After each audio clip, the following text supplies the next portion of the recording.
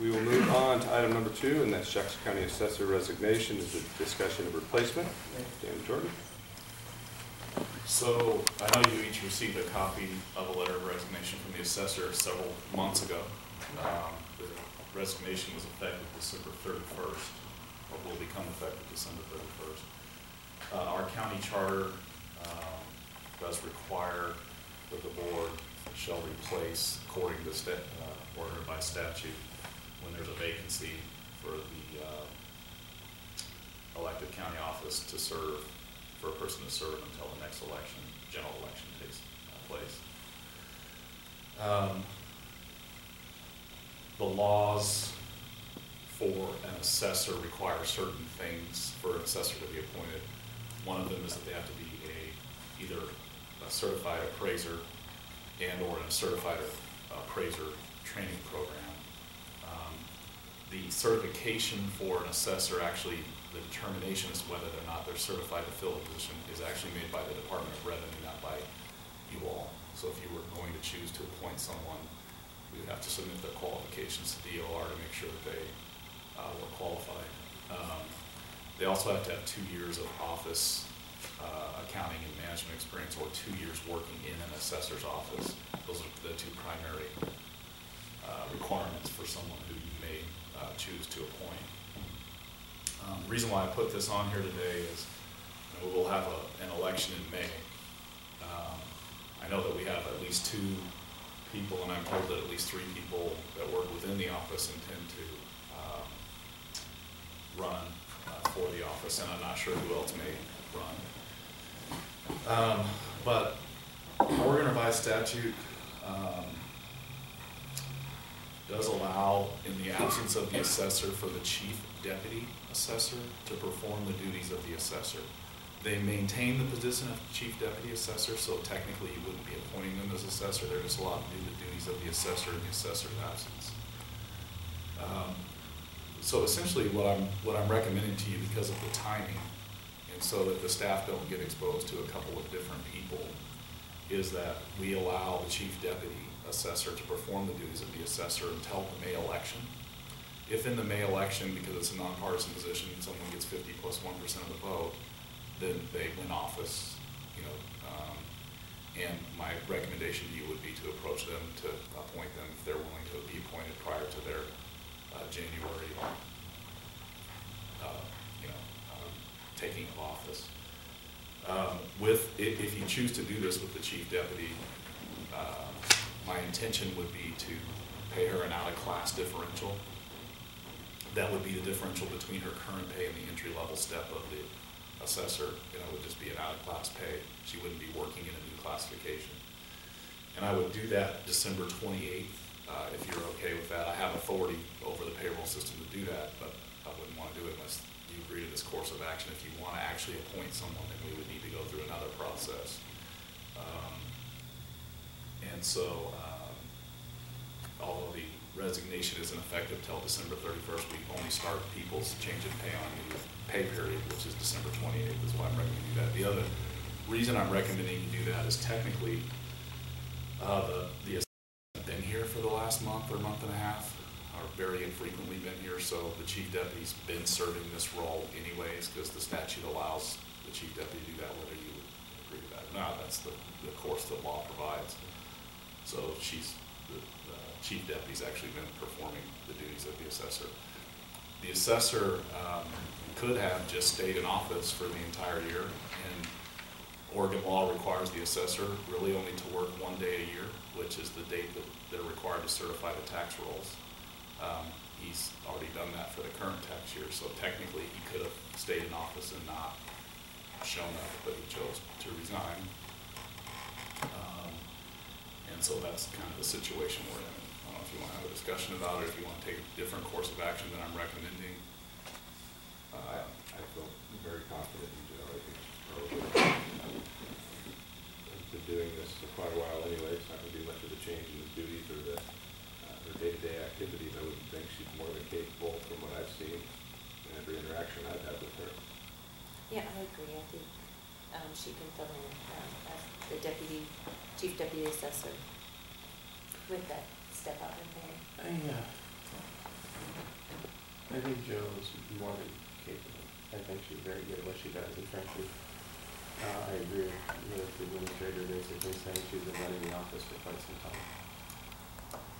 But I also have a fundamental heartache by taking an elected position and making an appointed staff position for over a year, or for a year. And there's no accountability to the people at that point in time for that office. So I want to make sure that we're comfortable before we move forward, that we understand that there's no way, to my understanding, for people to be able to do anything or anything. There's no more elected buffer in that office during that time period. And that makes me uncomfortable. Hopefully, that problem will be rectified in May if we have a 50%, I mean, it needs to be a 50% winner. And then at that point, we can appoint that particular person to take the position for those final 7 months of 2016. And we would have essentially an elected position in that, or elected person in that position. I heard the administrator basically say we have multiple people running. 4?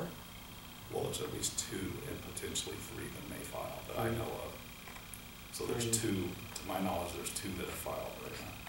So just those 2 files, highly likely one of them will win 50% of the vote. If we have the 3rd file, or a 4th file, that scenario doesn't, Possibly. that scenario changes. And still, for 5 months, we're still having an office which is very dear to people's hearts, so the taxation, the assessment of their private property, without any type of elected representation. And I just wanted to make sure we're clear on that. So, and that's where I'm very nervous, by not having somebody that's accountable to the people. So what is the alternative in having a special election? We make an appointment, and that person then lives by the obligation of an elected official. But then what you do have, they may be quote unquote an elected person, but they're not elected by the people. So you don't have But they a still lot. answer to the people in the same way that we do. And they still represent them, but that's the way our charter is written, and the people gave us that authority in this event. Well, I appreciate the concern.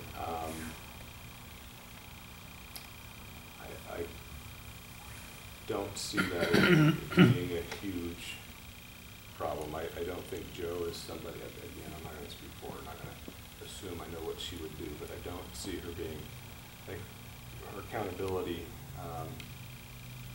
is not going to be a problem. And I know she's an unelected person in that position, and that changes her legal accountability or positional.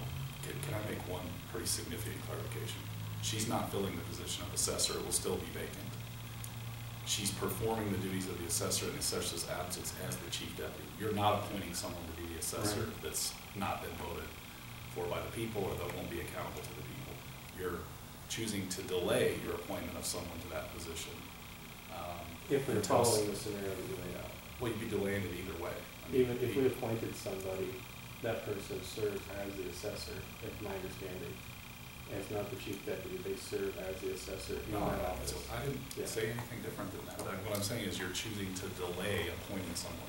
Now, let me clarify. You could go for 2 months and let Joe perform the duties, and you could decide to appoint someone still if there's a problem, and you choose to want to do that. It's not, I'm recommending you wait until the May election, because it's highly likely someone will probably win the election in May. And then we don't go through 2 different assessors for the staff, but 3 in a year, since the current one you would appoint, and then the one who may win. Joe happens to not be running for the office, although I will say she does meet the requirements to be able to run for the office. She is a certified appraiser too, and has been the office manager for at least 2 years. So she does meet the qualifications if you wanted to choose to appoint her. I just don't recommend you appoint her for 5 months and then turn around and appoint someone else. But you know, that's just my recommendation. If you want to appoint someone, it's certainly within your right and your authority to do so. Statute actually requires you to do it. It doesn't require you to do it within a certain amount of time. I certainly see the wisdom in not having several different changes in that position in a short period of time. And somebody who's more than capable and has been doing the the job, to allow that person to continue doing the job until the more permanent assessor is identified. I see the wisdom in that completely. And just my opinion, I think it makes for smooth operations to continue on as a temporary fix. I know as a liaison to that department, I've gotten questions from citizens, and I've actually directed them to Joe Wright, and she has been accountable to them. She's answered their questions. It wasn't like she wasn't, and I think she would do a great fill-in job. And at a time when the people do have an elected assessor at their vote. And frankly, my opinion is I would rather appoint her, swear her in as the assessor for a time period in which a new election is held, and not have staff run the office. She's not interested in necessarily being appointed. The reason And why then return her back to her she would position if she chooses. she would be required to resign her position with the county to become an elected official. It's a different status. You're an employee versus an elected official, and there's no guarantee, and we can't even make a guarantee. It would be violating full employment opportunity requirements that we would return her to a job at the end of her appointment. I think that would be taking unnecessary steps that if that need arose at a future date, we can certainly take, but right at this point, I don't believe that those are necessary steps. Again, right now, I think it certainly could be done at a time if that was deemed necessary. Like I said, to me, it's somebody that runs a taxation should be accountable to the people, and I think that appointment should be made. That's just my position.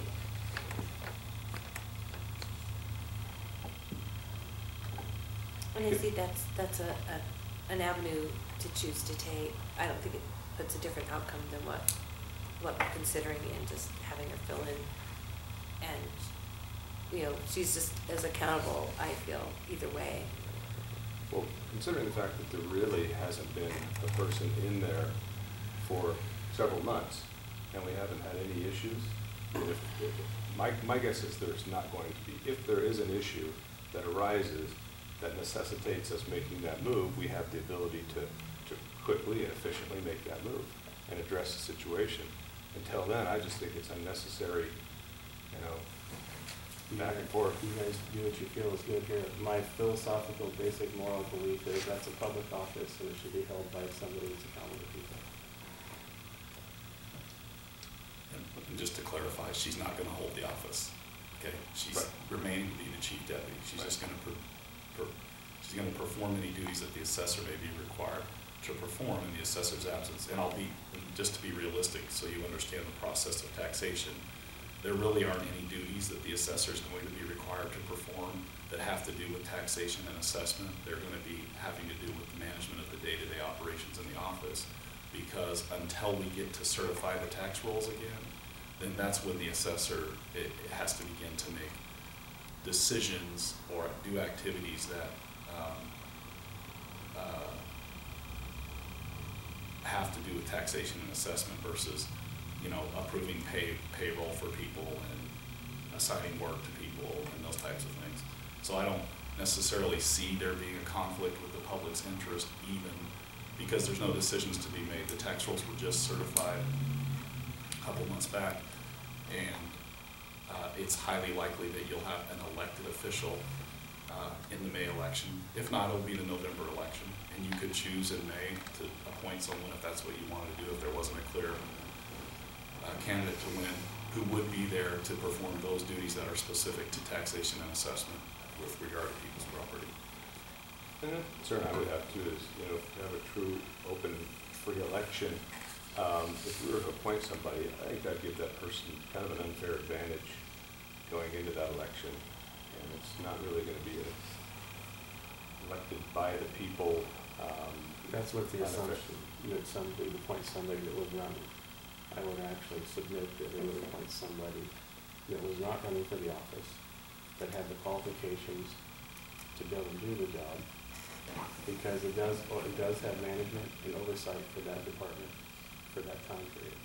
And we're talking 5 months and potentially a year. And I honestly believe that at minimum, we should do our due diligence as commissioners to be able to look into finding somebody to fill that in the obligation, in that potential. Because until we know if there's a third person running or any of that other stuff, it may not be 50%. So it's hard, I mean, making something without, on an assumption or potential, I'm nervous with, especially when it comes to an elected office. Appreciate that concern. I feel pretty comfortable with it as is, and the fact that we're able to be agile and respond to any circumstance that may arise that necessitates us making a move like that. I feel very comfortable proceeding on that basis. And I asked her, I think how we've been operating is going to continue. It provides, still accountability to the people and to the department with how we proceeded. And if it is a problem, I think we should address it, at that point. And budget-wise, I mean, if we were to appoint somebody, then we would have that additional salary going forward for the next 5 months. I'm not mistaken. There'll be salary savings by doing it the way that I'm recommending. Correct. There'll be underspending. There actually would be overspending of the budget because of the payouts to the assessor when he left, which weren't budgeted, because there was not an anticipation he would leave. Right. And it may require the county to provide more support to the department to pay the costs of appointing someone. For what I see as a speculative possibility that we may need a person that's the actual interim or appointed assessor, which I haven't heard anything compelling that would need that. I just have a fundamental basic moral belief that administrative personnel, staff should not fill an elected position. Okay, just so I'm clear, they're not filling the elected position. I'm not Right. recommending that. Exactly. Okay. The position is still vacant, which is Essentially making decisions that position would be vacant. It's what the law provides for. and I'm comfortable with that. As am I, and like I say, as liaison, I'll kind of keep in touch there. And you guys, if there's a problem, I think we should address it, but I foresee it as it's a good time of year, this first part of the year, that this is just a temporary fix. Is this something we need a motion and actually just a? No, I would just, if you didn't appoint someone, she would be doing this anyways. Okay. So Proceed that's what the law provides for. What we're doing is what the law says is done. Until such time that you would choose to appoint someone, if that's what you choose to do. You're not, as I said, there's nothing in statute that sets a time limit for you to do that. So because of that, the state has contemplated, the legislature passed a law that says if there's not an assessor there, the chief deputy can perform those duties. They're not, it says in law, they maintain their position as chief deputy for purposes of civil and PERS purposes. They don't become an elected official status. They don't fill the position of the elected official. And so there would be no change in course of action except for the fact that I'm telling you I would expect to pay her out-of-class pay for the additional work that she may be responsible for. And until such time you decided you want to appoint someone. And just so you know, you could choose to make an action to appoint someone with 24 hours notice if we need to notice a public meeting. So it's not something that would take weeks and months unless you chose to go out and recruit and, review and interview and all those types of things. Can you foresee a specific situation that would require some sort of action by the elected or appointed person in that position inside of 24 hours that we couldn't respond to? If you had somebody in mind, you would put it in there within 24 hours. Well, That would be the key piece. And we've known about this for a few months. This is the first time we've discussed it as a board outside of executive session. And frankly, I kind of see this as a last minute, let's put staff in place to hold it. And I'm uncomfortable with some of it. Well, I believe the board position now, as far as I'm concerned, moving forward as we go, as we are currently proceeding. Am I correct? Yeah, I haven't I haven't seen a problem. I mean, there's always potential for that. I've not seen one. And when there is, or if that happens, I think we should be ready to address it. Okay. Well, let's move on to item number 3. Board of Commissioners fiscal year 2016-2017 budget discussion. Danny?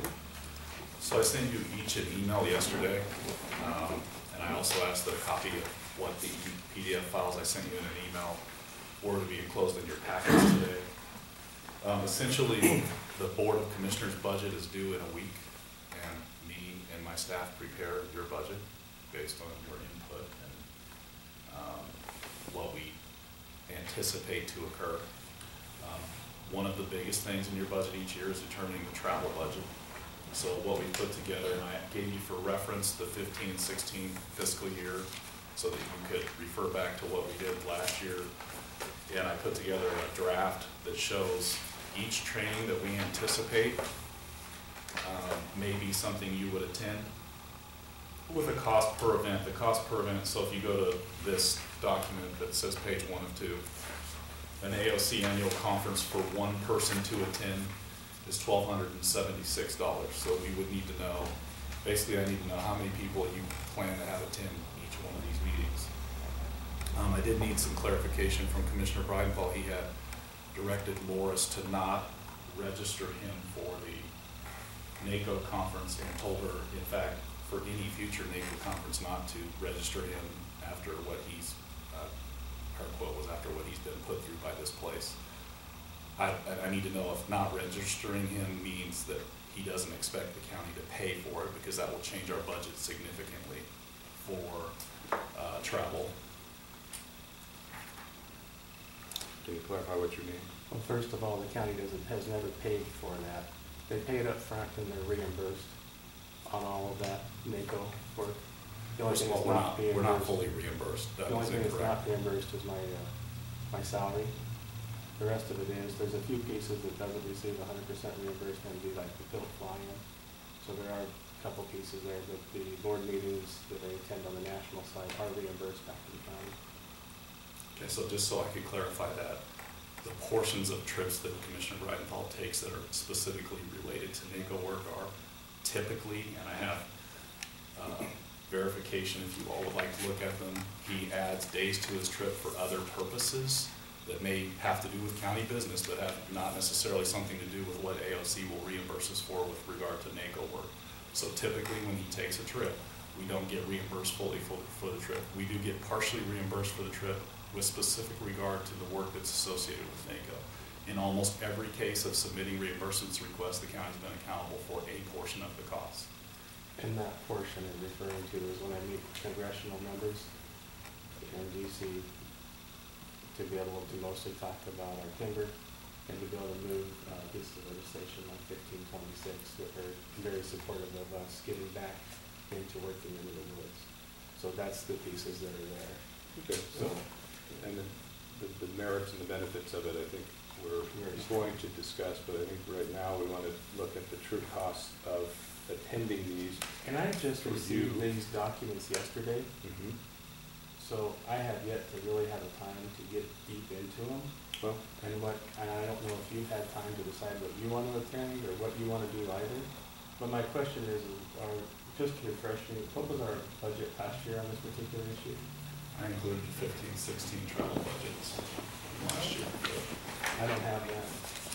I just have the 16, 17. I just have the 16, 17. I didn't get last year. Okay, well, I asked to have it included. So we break it down by multiple things. So we break it down by memberships as part of your travel, training, event costs. Right. So So we those don't accurately reflect our memberships. So I'm just really. Well, hold on, I'm gonna tell you what we budgeted for 15-16. We budgeted $45,390 for memberships. That was $41,000 for the Association of Oregon Counties. That was $4,300 for NACO and $90 for notary commission requirements. Okay, and that was in 15, 16? That's the current fiscal year. Now, how much do we pay the OEC counties under the 15, 16 budget? Nothing. They're saying that we paid over $70,000.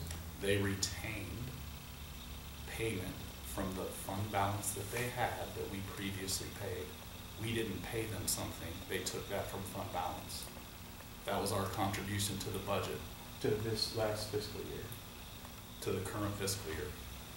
Because it was my understanding that they submitted, when John Rasher was on the board, just leaving the board and I was going on, they submitted for a 2-year budget of about $75,000 per year for this year and next year. And that was paid according to them. So, and not necessarily from, the way I understand it, being on that board, that was paid by the county, not necessarily being So retained over. let me clarify the difference between a budget and the accounting of a budget. We budget in December of the year prior to the fiscal year beginning July 1st. When we budgeted for 15-16, what we budgeted for O&C was 0, because that's what Rocky told us to budget, okay? So if we end up, O&C counties decides to allocate a budget after the fact that we've budgeted $0, then there'll be an additional cost. I'm talking about what we budget, not what we actually incur in accounting for our budget. Understood, and that's why I just want to make sure that when we look at this, we want to actually reflect it accordingly as we go into the 16-17, because I know that the O&C counties is going to be looking at a litigation assessment of excess of $25,000 to potentially the Jackson County as they look into moving into litigation. And our county may or may not agree to that, Right, correct? that's something that we still need to.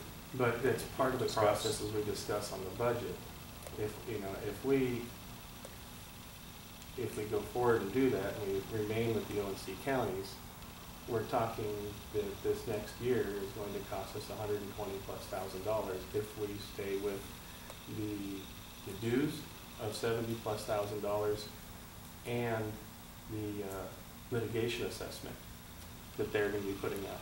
Okay, So, and that's why I want to say, if we're going to be talking about this next year's budget, those are things that we should be talking about. I think that's a separate line item that, yes, we're gonna have some conversations about that, absolutely. That's our memberships, So- where we have budgeted at 0. I see that. And I know it's supposed to be about 70 something. So there is a contingency there, but everything else I think is still fairly accurate and worthy of discussion on what the costs are, what we see as the benefits that going forward we will derive from these trips, and what we choose to allocate as a budget for them. What I would like to do with this board is, it's great, it's nice to be able to see this information, thank you for putting it forward. I'd like to take and see last year's numbers, I don't have that with me, and I haven't been presented that for the discussion today. I actually emailed it to you. When did I get it? Yesterday, okay. I missed it. I missed it too, so Sorry. there's been 2 of us that missed it. So, what I'd like to do is go over that numbers from last year and dive into this a little bit deeper, and then we can schedule this and meet again on it and have further discussion. Okay, can I ask, what pertinence does last year's budget have on what we know, or what we know these trips are for and what the costs are going forward? It's the cost going forward is what I can understand versus last year. I think these are good. Can I just clarify something? There are some very specific questions that I noticed this agenda to receive input on. Let me first of all clarify that we do have what's called a Central Services Fund fiduciary for things that are unexpected. They get reallocated out to departments if you have a cost that you incur that we don't budget for. We would not budget for something that the O&C may be considering to do, okay? Also, with regard to the litigation that Commissioner Brian Paul mentioned, we would also not budget that in your budget because it's paid for from risk through allocation if we cost for litigation. I didn't come to ask about those things. I came to ask about the travel, which I said in the email that I sent you. I've specified each conference and committee and training that we're aware of, that our staff are aware of, that they've booked for you throughout the several years in prior commissions. And I just need to know, and we can go through them one at a time, whether you plan to attend or not. I think that's a reasonable discussion to have. And I don't think it's unreasonable that we expect other departments to budget their travel as we should. And 3 things, I'm just looking over what you sent us. First of all, the AOC District 4 meeting, the one in September, because I went to the meeting at the AOC, that is going to be in Medford in September. So that will take some of that off. Yeah, there's actually 2 meetings per night. 2 meetings per year for district meetings. So this was a cost per meeting typically. And I don't disagree that if it's in Medford, it's gonna cost less. Yeah. And so this was based on, you know. If we were to travel. When we travel, each one of these things is what it costs. And if we, you know, if you look at an AOC District 4 meeting, if we over budget $600 because of the trips, I mean, it's not going to have a huge effect on your budget. I would rather budget to make sure that we are able to cover what you want to do, no matter what it is. The other thing is, in terms of accounting for cost of travel, whether we get reimbursed or not is really irrelevant as to whether or not we have an expenditure. It may be for, in terms of financial recovery, but in terms of a budget, you have to budget all your expenses. Now, we may turn around and budget being reimbursed as a revenue. So, and that's what we'll do, but what I'm talking about here is expenses.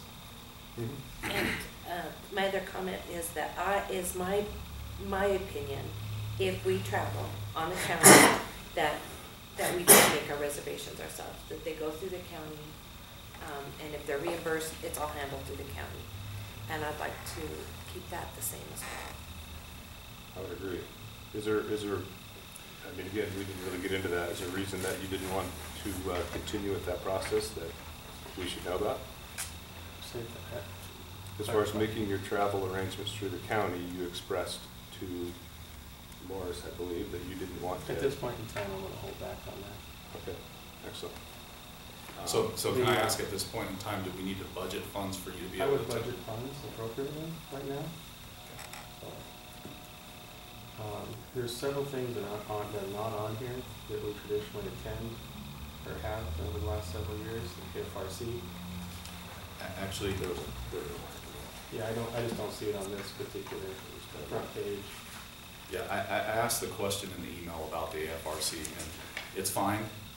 That's why I asked the question. Are there other things that we need to budget for? And I think there are, and that's why I'm saying, you know, I just got this yesterday. But I like maybe a just little go bit through of the time. things we know about right now. They're listed right here. All we have to do is go through them one at a time, and you let me know how many of you are going. Your budget's due in a week, Yeah. so I don't, you know. And the budget cycle is short for everyone, especially when you're an indirect department. All of your costs get, well, most of your costs, some of them get directly attributed to the general fund, but they get charged out to all the other departments. So for all the other departments to do their budgets, that's why there's such a short timeline for departments who get charged out, because they have to know what your charges are gonna be to be able to do their budgets. So unfortunately, because that's how your budget is funded, you're always first up and you have the least amount of time. And it's the same for my budget, and IT's budget, and HR's budget, and legal counsel's budget, and motor pool's budget. We're all due. Sure, no, we need to do this. So starting with the first one, the annual conference, ASC annual conference in Eugene. I think that that's something that is, that I will attend, you know, assuming we continue our Yeah, relationship. I agree, Britt. All AOC three of should us. go. The AOC committee meetings, that's one of those I think we do via teleconference most meetings, and that seems to be adequate. That is adequate for me. I do the teleconferencing. It's, I sit on legislative, I sit on executive, or the board of directors, and the other committees. The teleconference sometimes isn't practical. It consumes most of the day to do all of that work. So should we budget you for attending? Yes. But I would recommend that there's times that you guys might want to attend also, so I would leave some room, because as we go into the short session, we'll be working with the legislature very closely on some of these issues, especially on some of the marijuana issues and stuff like that, and having a commissioner inside those offices is important to be able to move legislation forward, because your voice as a representative goes a lot further than just a lobbyist voice. I'm barring anything specific necessitating somebody to be there personally, I have no problem with the teleconference method. If there is a need for myself, you know, just review it personally, then yeah, we can adapt it. Right.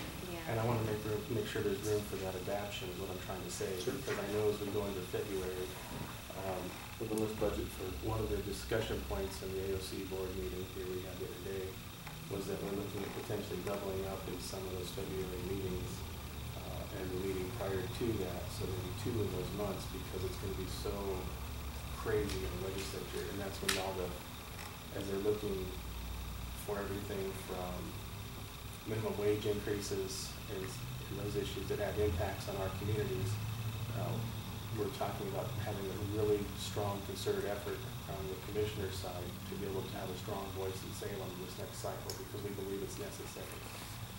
And minimum wage is going to be on the ballot, or we're attempting to put it on the ballot. It's going to be very heated, so there's times that we're going to need you in Salem. So we can budget for the contingency of having to be there in person.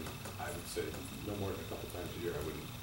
Maybe 4 on the outside, just on the. To budget for. It doesn't mean you have to execute it, but having it there. So let me say, on the back of page 2, we budget miscellaneous meeting and events. So covers $500 in accommodations, $750 in meals, transportation. If there's an occasional meeting that one of you need to attend, that's where we usually pay it from. The cost for the CLC meeting is one person attending all 12 meetings, typically 1 meeting per month, 1 night, two days, that are usually held in Salem. The most recent one is held in Portland, I understand, but this is an estimate. So, you know, you can budget 1 attendee. You have miscellaneous if you choose to randomly attend some event. I'm trying to say that I know that there's going to be about 14 meetings with AOC, not just 1 a month. And ONC is going to be very similar to that, because in the last board meeting they talked about doubling up for a couple months as they work through discussion through their litigation pieces. Well, at 12, that's 1 commissioner at nearly every meeting. I don't see any reason to up that number. I can't foresee needing somebody there, or more than 1 commissioner there at every meeting, or more than 12 total. Well, any meeting I teleconferenced in was just an hour, and 2 at the most. I mean, they're pretty short, and although it's different not being there, they ensured I had input, and Sure. I wasn't just, a fly on the wall. But I think the teleconferencing is definitely important to be in on that, and then we have the contingency if there's something we need to be there for. So I guess I feel pretty comfortable with the number we have budgeted. The One person, 12 meetings. Yeah. Okay. I think that's going to be more than adequate. We do have contingency if necessary. Okay, so County College, obviously, we're not going to be, nobody that's going to be attending that. There is a commissioner up for election this year, so you could have a new commissioner. It'll be in the fiscal year. Which So we is should- 17. 16-17 fiscal year, yeah, so that's what we're budgeting for. So it's Oh. January. Okay, so let's budget for 1 on that contingency.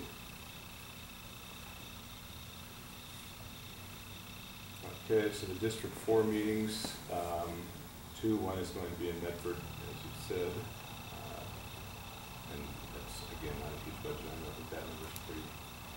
Well, at the AOC conference, I was the only one there at District 4 from our county. So, I'm vice chair. I will be there. Of The the District AOC or 4. District 4. Okay. Chris Boyce is the chair for our district. So will all 3 of you plan to attend both meetings? Yeah. Okay.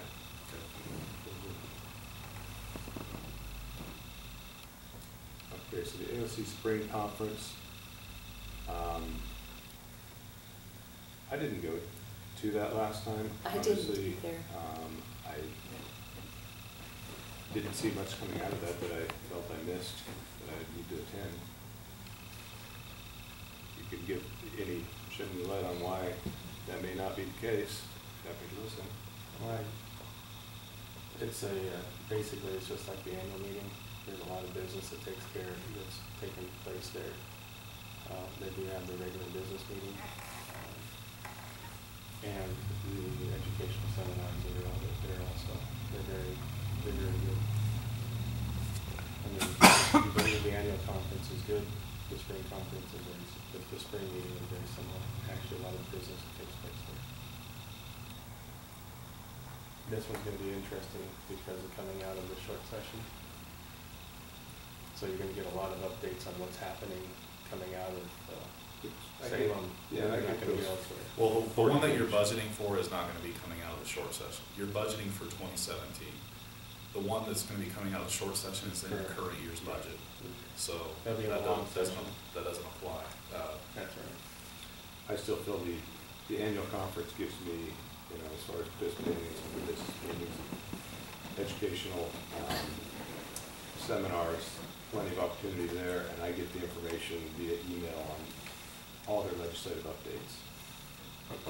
And I don't think I'm going to the spring conference. I usually can handle their annual one. So we have, So am I to budget anything for that or not? I'll do 10. Like I said, on the board, they have meetings then. okay, so the ONC annual meeting in Eugene, obviously. I will be there. This is the annual meeting, that's the Mhm. one that encouraged everybody to go to. Mhm. Yeah, so I'll be attending the ONC annual meeting also. And they did encourage everybody to attend, as we go forward, even meetings in January. They said all commissioners that show up will have a place at the table. Okay, yeah, So, put me on that one. They're kind of important. So there's the annual meeting, which is what we're talking about here, then there's the board meetings, which I think Commissioner Mhm. Roberts is talking about now, which will be next. So for the annual meeting, should we put all three of you attending? Yeah, okay, that was both of them.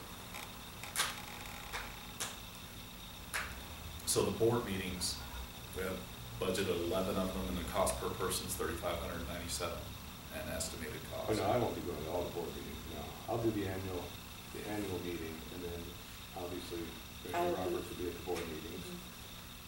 There's more than 11 board meetings, just so you know.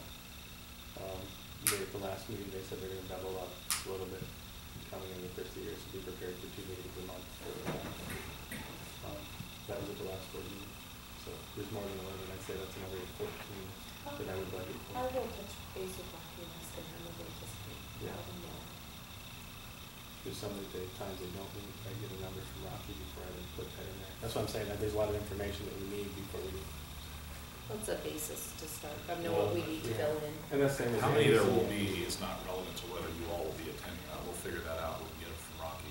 Sure. I just need to know how many of you are gonna attend regardless of how many meetings there'll be. So I will. I heard you, Commissioner Dyer, say you're not planning on attending the board Not on the board meetings. meeting. Commissioner Yeah. Roberts is, and Commissioner Bridenfall, I don't think she's I've going. attended for the last 3 years, so all the board meetings for the last 3 years, so right now I don't know. There were some questions I had, that's why I wasn't really ready to go detailed like this line item, but you could probably budget for maybe half of them. The litigation piece is important to move forward, understanding that, and I know Commissioner Roberts, you're not up to speed on what they're doing on the litigation piece 100%. They're gonna go over it in January. So if we did 6. I'll budget 1.5. Okay. And the annual conference, as far as attending anything with NACO, that is the one I think is the most beneficial. That's the one I attended last year. I thought it was good to be in on those steering committee meetings and some of the educational piece. I'm not planning on attending any other NACO meeting, but that one I think I would like to attend. It's in Long Beach this year, so you don't have to go. Cross country. Oh, so nice. I would encourage the legislative conference. Can we go back to the annual conference so I get a number for how many people will attend? I'll be there. I probably won't. Okay. Legislative conference, I don't see a need personally. To me, that one's important. That's when you meet with your congressional members on the Hill and you meet with a lot of other congressional members on the Hill. And that's your opportunity to tell Jackson County's story on timber and on the financial impacts of timber to Jackson County. And the biggest piece there is being able to meet with a lot of the East Coast senators and representatives and help them understand the impacts of the timber communities and getting back to work in our woods so that we have meaningful legislation moving forward. Your voice carries a lot more strength than any lobbyist back there. And I've noticed that over the several years that I've been doing that, it's helped. We have a strong story in Jackson County with the $25+ million that we've lost now that we're going on overseas. Well, and when you say it's helped, I've seen nothing but reducing those numbers being continue to be reduced. And, you know, I know we have our senators and representatives back there. They're supposed to be, obviously. I'm not saying that they're all doing the greatest in that area, but my overall point of view is there's a lot of things that we could probably have some impact on, and there's a lot of costs involved, and our impact, in my opinion, is limited, and the cost starts to get higher and higher, and we have to draw the line at some point. And I'm trying to be judicious about the ones I think are necessary and the ones that maybe aren't as beneficial, and that's where I think the line for me is drawn. I don't see, again, that one making the cut. I understand what you're saying. My only response back to that would be is I know that is important, very important, and to attend. We have our senators in the state of Oregon that don't necessarily agree with Jackson County as it pertains to land management. And we can rely on them to be our voice, or we can have our own voice. Unfortunately, we don't have a vote in the Senate, even if we go back to the NACO legislative conference. So we have opportunity to talk to those people when we go back, with those people that are willing to listen. Well, I'm not going to discount the possibility that we're going to change a senator from Rhode Island's mind on timber issues in the West Coast, but I think that the potential there is fairly remote and doesn't justify the cost, in my opinion. And that's my opinion on it. I agree. I haven't seen any significant changes. How many years have you gone back to that? I've only been attending for 3. You've gone 3. And I'd say I didn't see I've seen a couple anything votes change on that side. I've seen votes change, and I've seen their legislative aides take different positions and say, thanks, we never considered that before. Because your voice has more than Greg Walden's? Because we're able to tell a different story than Greg tells. Greg can't tell Jackson County's story. Greg tells 2nd Congressional District story that represents all the counties in a general broad piece. But when we talk about our county specifically, it brings it home because we can relate it to their home county or their counties that are right there that they're representing. A powerful discussion piece has been recently of being able to show the impacts that they're going to have on their trails and their maintenance of their roads. Because one of the representatives that I spoke with, Senator Stephen, he had no idea that the comment was, well, right now, why should I care about what's happening on the West Coast with timber? I have my road maintenance funds being depleted right now, and I gotta figure out how to keep my roads open. And I just was able to sit down and talk to him and say, this is your pre-notice that you're gonna shut it down, and this is what happened to us. And this is what we're dealing with on the West Coast. And it's this, and this, and went through a long conversation because I never even thought about it like that. Thank you for bringing it to my attention. We just attended a meeting the other day with the Forest Service. They're gonna close roads anyway. I mean, we have very little voice there as well, here locally. I hate to diminish what voice we do have. That's just, I believe in doing it for representatives, for our people, we represent our people. That's the way I believe. Well, I realize our interests are what happens locally in Jackson County, but this legislation is definitely not about Jackson County. It's about regions and areas and general overall overarching policies. So if there were the opportunity to influence votes, then it sounds like we should have a full-time lobbyist back there. But I don't know if that's Which supposedly is what NACO is. We paid them to be our lobbyists. The lobbyists have come to us, and it's been this board's position in the past that we will not pay lobbyists, we will do the job ourselves, and that means that we're going to go back and do that work. Okay, let me just correct that. The previous board's positions have been that we're not gonna have a lobbyist on retainer. If we have the need for a lobbyist, we'll go out and seek one if the board chooses to do it. And I'm not saying we need a lobbyist either, I'm just saying if those votes are that easily or that available to be swayed, then somebody should be back there working on it full time, but I don't know, these are anecdotal things, I don't know, I haven't seen the results of these efforts bearing fruit. So again, for me, I'm gonna have to make the cutoff for my own personal cost-benefit analysis and say that the legislative conference isn't one I see making that cut. Normally. So are you, though, disagreeing that anyone will go, or do you want me to budget for one person? Well, that is a, I'll be attending. well, if the board decides that it's not a cost-effective expenditure of resources, then that would be something you pay with your own funds. I'm not saying that's the determination that was made, but that is a discussion that needs to be had. It's significant, it's, $3,300. Yeah. That one, I think that one and the pill one, I think needs to be on hold. I would agree. So you see no impact on PILT whatsoever? Where We're fully funded on PILT this year because of our efforts. Fully funded. And you're saying we have no, we shouldn't be involved in that? Well, here's the way I'm gonna have to break it down.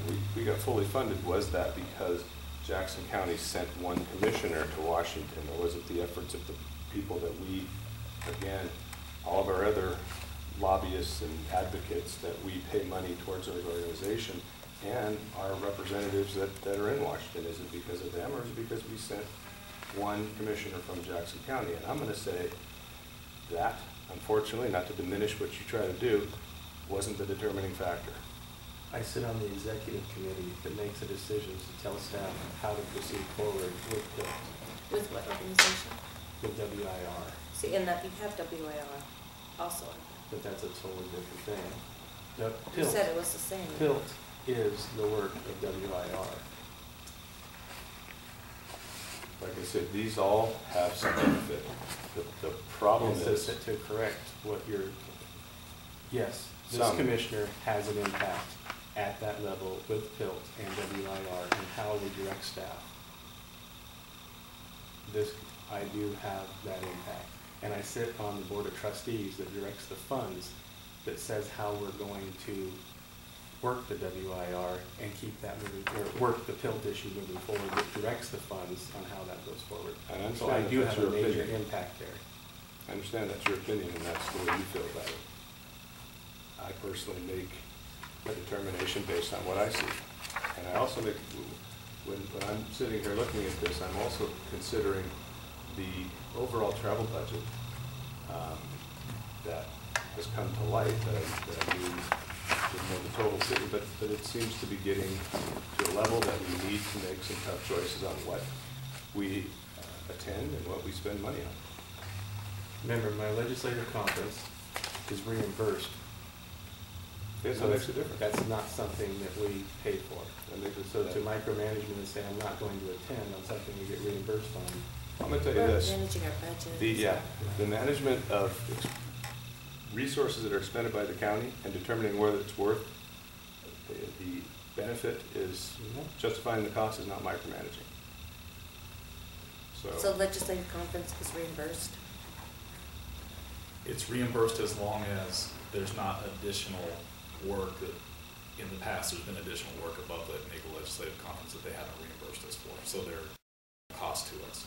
If Commissioner Bridenfall's position is he's just doing the legislative conference, then the agreement is that we get reimbursed. Well, I think do what you get reimbursed Sure, for. yeah, if it's reimbursed, that to me changes the entire equation. Is PILT reimbursed as well? Partially.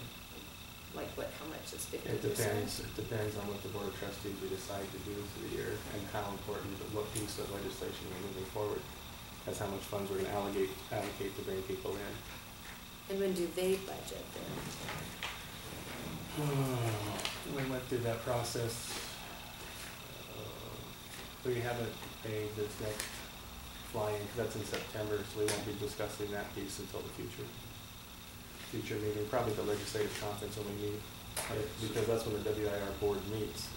So if it's 50%, then that does change that calculus for me. That makes more sense, and I would say if, again, we know a figure to. Well, here's an I example. know we need to budget for the entire amount. This is a legislative conference, NACO legislative conference that Doug attended. The total cost was $4,812.77. ALC only reimbursed us for $3,638, so we had a cost of roughly $1,200 or $1,173. This is where I'm talking about. If there's things that are being performed by Commissioner Bridenfall that are outside of the scope of the conference, which they reimburse us for, then we incur a cost. Right, but also, those were expenses approved by the board because of meetings that were outside of the conference at the time. Well, I'm not saying they weren't approved or not. Right, but I want to make sure that's clear, that they were board approved at the time. So here's an example of PILT, where there was a fly-in in Washington DC, we were reimbursed $400. If you look at the PILT fly-in, the total cost is $2,738. So I wouldn't say that's 50%. Yeah, I can't tell you that we changed that number this last year, so, All I can do is go by what the experience is we it have. changes from year to year based on the need. I say if it's reimbursed and you have the time, you can do it. Okay. But I'm we good getting with it, reimbursed but- at 400 of 2,800 is really not being reimbursed. The legislative conference looks to me like it's reimbursed nearly fully, especially if we're not doing a lot of extra meetings and additional days. So I would be okay with the legislative conference, the PILT fly-in. And what are we budgeting for, 700,000? Is that, honestly, is that in jeopardy if we don't send a commissioner? Isn't that what our 15 or 16, 17 budgeted PILT revenue we're expecting, 700,000? I don't remember off the top of my head, I'd have to look.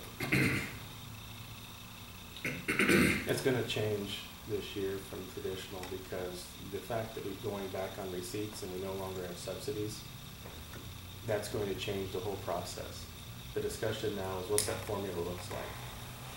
Because a lot of the western states who have been on SRS over the past few years have had large subsidies. That being gone, there's going to be a balancing. Those counties that receive less money because of the SRS subsidy will have an increase in PILT.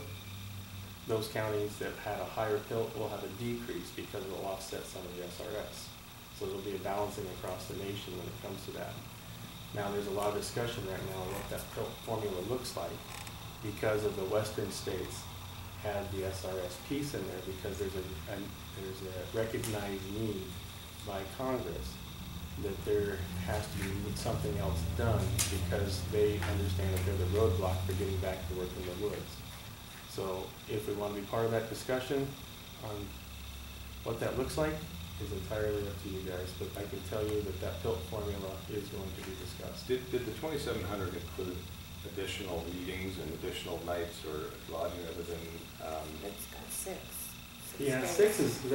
that seems long. It typically Well, is at- hold on. So average 5 nights, 6 days is what it says actually on the, and I think 5 nights is what it's been. I mean, that's what it's been so far.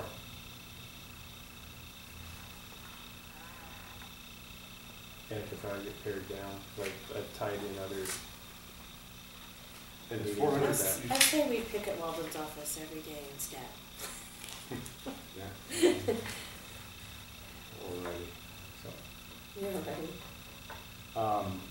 And 400, that is the reimbursement again that is expected this year? no, Well, that's one that we already got for the last trip that we went on. and I can't say that that's necessarily going to be the case moving forward because of the fact that we're sitting on that board of trustees that governs those funds. We're in the discussion right now on what we're going to do as we move forward with the change in the PILT formula.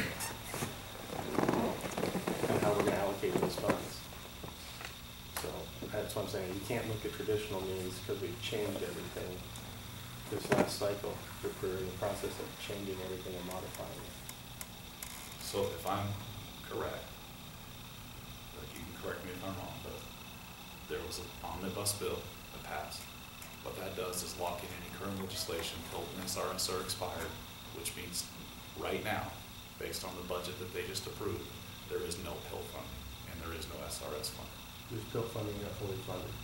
No, I'm talking about for the budget they just approved, not for the year that we just got PIL for.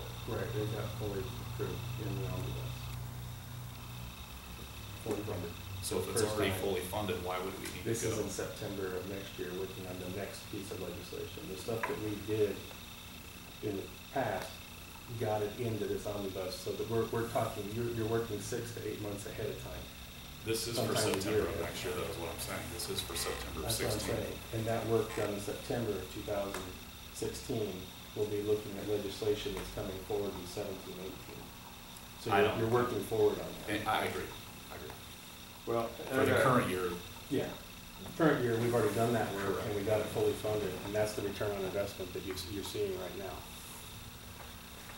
I'm gonna say what I intended, from the day I stepped into office wanted to do was get a handle on spending, travel spending especially, not especially, but in addition to everything else. And I knew there was gonna have to be some tough decisions on things we weren't able to do, and I'm gonna stick with, this is what I think, we can miss. I don't see a huge absolute need, and that's kind of the line I'm gonna have to. You're also, here's something else you need to know. I'll be the president of the Western Interstate Region starting in May. That is the work done by WIR. Then why aren't they paying for it? Well, that's the question. Even if they pay for it, we budget it, we pay for it, we get reimbursed. Yeah, and that's why I asked what the reimbursement, if there was full reimbursement, there'd be no question. A lot of And that's- times, I'll be the president of the organization, and that is the one thing that organization does the most of, is PIL. And that's what I'm trying to say. I'll be in charge of the whole thing. When you say we don't have a voice from Jackson County, we have the strongest voice from Jackson County nationally, because I will be the president of the organization. Well, So if one that's- commissioner does make a difference here. If that is that organization's sole mission, and you're the president, I would think that they would have, and I know they have a budget, I would think that they would have in that budget to send their president to their most important engagement that they have on there. It's not just their only mission, but that is one of their main missions that they've done. in the WIR budget for the conference call you had last week to approve the WIR budget, or to discuss the WIR budget, I saw that there's a new line item for president travel of Correct. $5,000 that hasn't existed before. You're two different things. There's a trust fund that covers all the PIL fly-in. The trust fund is specifically set up to cover costs. Now, they don't treat the president or the vice president or the executive any different than anybody else that attends. We specifically pick people outside in the country. Some of them are coming from the East Coast, some of them are south to south, because we need commissioners that have influence over specific legislators. Yeah, I'm not disagreeing with you I on know, that. that's what I'm trying to What I'm say. wondering about is the $5,000. It's not, that's what I'm trying to say. The trust fund covers the costs on the tilt fly-in. The budget for WIR has a whole different purpose. It doesn't cover that piece. It covers the president's travel that they want to put in place, that they did for Gordon this year, is because they want the WIR president to be able to attend state meetings with different states as they move forward, because just like we have our state association meeting that you feel is so important, just like you saw the past president for NACO sitting in the you guys weren't there. The past president for NACO, Ricky, who's part of the executive committee, was there in the business meeting to be able to gather the information to take back to the national side. They want to do the same thing with the WIR, so that's the purpose. So not just the president's travel, but or the president who they deem is necessary. It might be, if it's in Montana, the representative or the board member from Montana would be there, so it might cover the travel for the road travel, and then that person can report back to the executive committee. Yeah, I just saw the line item, and all I was wondering is that It's funds that can totally- be available to reimburse the It's not for county. the pill. That's a totally different deal. That's what I'm trying to say. There's a trust fund that covers a portion, but we try to spread it out as much as possible because we need key people there. But there will be an expectation that the president of the WIR is there for the fly-in. So if the county doesn't want to be part of that, I'll have to find some other way to attend it, because I'll have to attend it because I'll be in charge of the organization. Well, again, if they have a travel fund, but you said they don't treat the president or vice president any differently than any other member, then it appears to me they're not putting a priority on those people being there. Absolutely necessarily. The trust fund covers that piece, not the WIR budget. It's a whole But different doesn't it piece. only cover $400? I mean, last time it covered $400, That's right? because we brought in more people from key areas that we needed it. In the past, it's covered more. I think in the past, it's covered all the hotel rooms plus another piece of the travel. And I think that $400 was just the airfare, 50% of the airfare. And I think they actually covered the hotel room while we were there last time. And I asked for the documentation, I didn't get that, just so you know. I mean, Yeah, okay. But I think that's what it was, is that they covered the hotel room and then the 400 was airfare. So it varies from year to year in how we're gonna do it based on the need and on the political climate at the time, because you can't just treat every single time the same. Well, how about this? This is just a suggestion, I can budget for one person to attend contingent on us getting a good level of reimbursement. So that way, when it gets near, we can determine with WIR whether, you know, what the reimbursement would look like. I'm assuming they can, before you go. We'll have to determine what it's gonna be. We haven't had the discussion yet. Well, right, that's what I'm So saying. that's why I can't answer your question. Because it sounds like to me you're fine if it's reimbursed, Yes. with. Even to a higher level. I mean, I'm trying to justify, again, we're going down the list and we're not making a lot of cuts here, and there's gonna have to be some tough decisions made, but if it's reimbursed, that changes the equation. The other factor is, to me, is that this is, if you're the president this year, you get pushed off the stage in the next year. So that means the following year, there will be no necessity. Actually, the immediate past president, It's still, sits on it's a the board. 4-year commitment. So when I came into this, the board knew it was a 4-year commitment for these expenditures. Well, So- I don't think, I wasn't on the board when the decision to support that was made, but I don't think that unlimited expenditures on trips like this were part of that discussion or agreement. I think those things are always reserved for discussion. There was a commitment to no less than 4 pieces per year, 4 different trips per year. And that's part of when you run for that office and the board says you're good to go for that office. It's a commitment. And if you read through all the bylaws and all the stuff, and you go online and read about it, you're committed to a 4-year process. I don't intend to pull the rug out from anybody, but obviously this board's not bound by previous boards either. I want to support it, but I also want to make sure that we're making good, financially responsible decisions here. For Jackson County, and I sometimes even think about the payment in lieu of taxes as us going asking for a welfare check as well. I mean, as far as being behind that, so. And with Doug stepping up as their president, I think it's, you know, he obviously needs to be there if it's reimbursed. And I think they need to get on their budget as well as we are, that we should consider that reimbursement. Yeah, I think we see that. I'll budget a person prior to the September meeting. It's September of 2016, we'll have dates yet.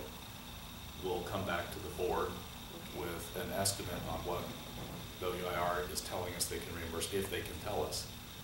If they can't tell us, you can make whatever decision you want. Right.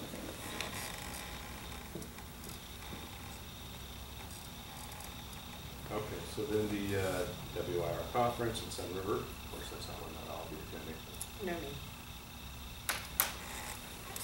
Is this one, does it have some reimbursement attached to it? It's a WIR conference. Yes. Okay. Do we know to what amount, to what extent? That should be fully reimbursed except for my time. As long as there's not additional stuff that gets added to it. I don't see any legislative work to be done there.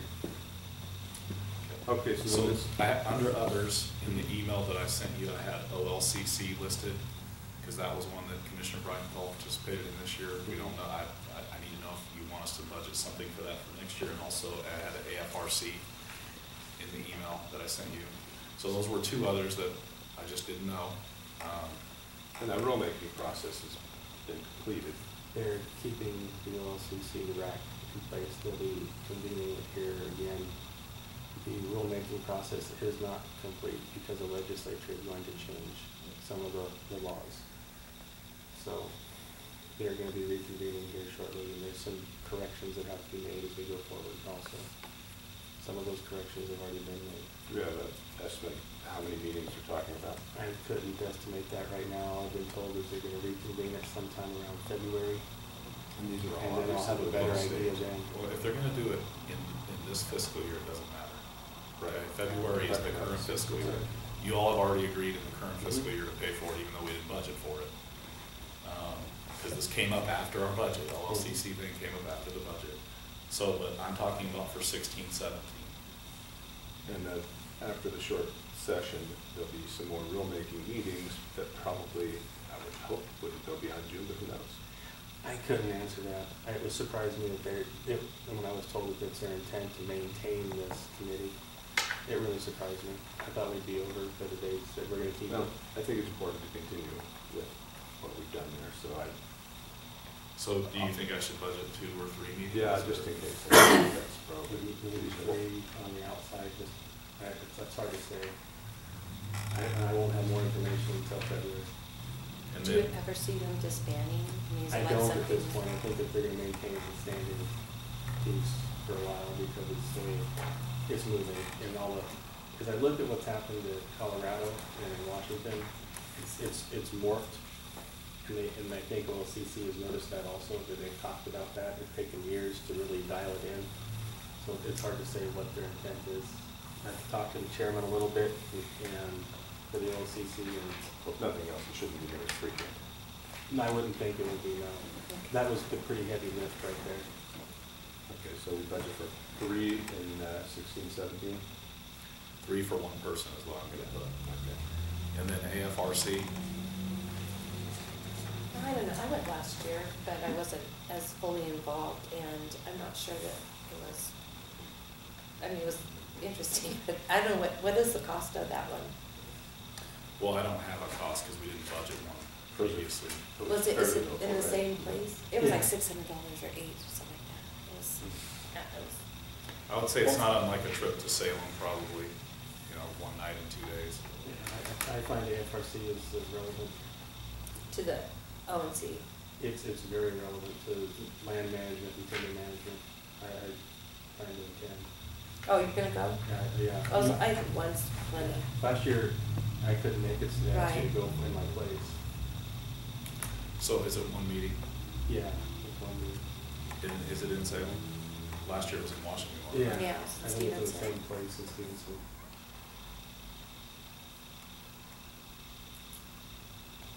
But it's just like driving to Portland, it's just right there across the bridge. Okay, so under miscellaneous, well, unless there's other things that you all can think of. I mean, I think we did a pretty good job hopefully capturing everything.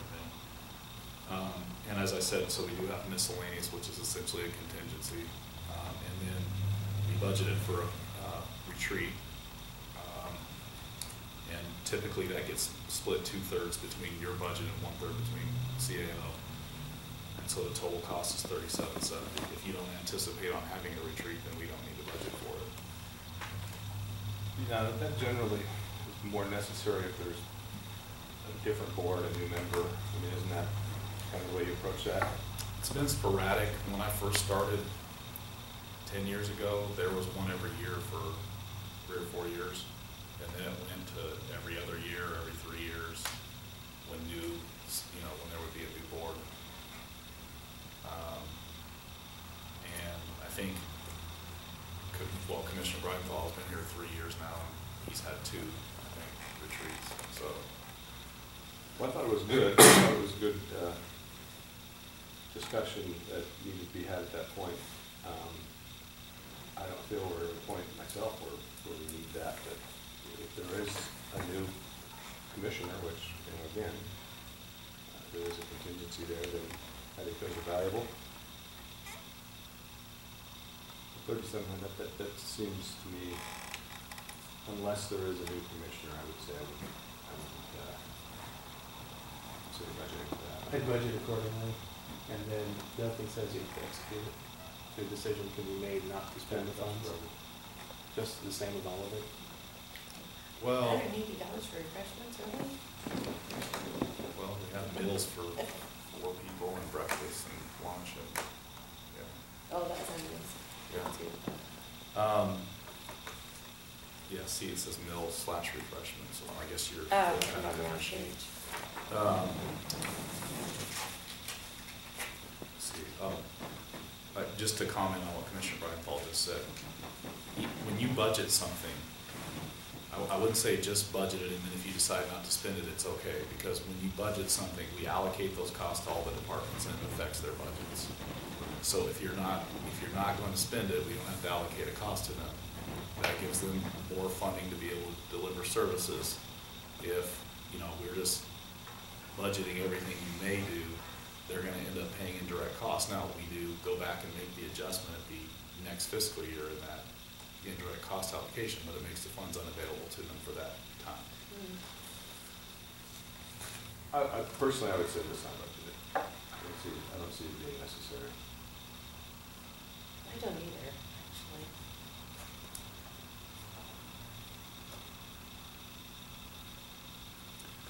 Okay, I had a couple more questions if there's nothing else on those. So this year we had, I have one question. okay, On subscriptions, am I the only one that gets a Capital Press? Because it's not worth $50. I can get it online. No one cares. I'm the one who cares. Wait a minute. I want that in print. so you want, The you guys Capital wanna go Press. through the front of these? That's the one I thought. I don't know if First. we ever get the Upper Oak Independent, I haven't seen that one. Yeah, we get it. Oh, we do? Okay.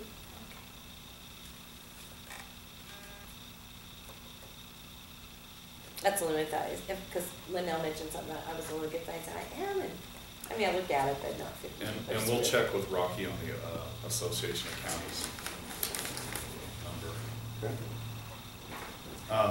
A couple more things. This year, we had 2 commissioners that had iPads, so we have a monthly service fee, $90 for those 2. And I wanted to know if the 3rd commissioner wants one or not, because it would add $45 to the monthly service fee and then also a $600 one-time setup fee. No, thank you. Okay. And then just to verify the 2 of you still. I use mine a lot. I use mine for all my notes during meetings and yes. That was it for your budget. Other than that, it's pretty much personnel.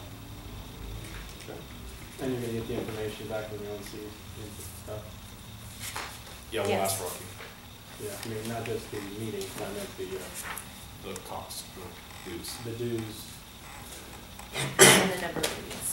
I do want to say to Commissioner Bright Paul, so we wouldn't budget for litigation as part of the dues. You said I earlier. understand they're going to do a social assessment on that, but I'm just saying, I don't see anything for ONC budgeted in the current year. But I know that, we talked about it, with Commissioner Rasher, being able to pay that. And I thought we would pay 2 years at one time, this year and next year. Well, we may have paid that out last year's budget, I don't know. Yeah. I was telling you that that's the number Rocky gave us was 0 in the current year's budget. I just want to make sure that's because we're paid ahead, or, you understand what I'm saying? Mhm. Yeah. Well, Okay, anything else?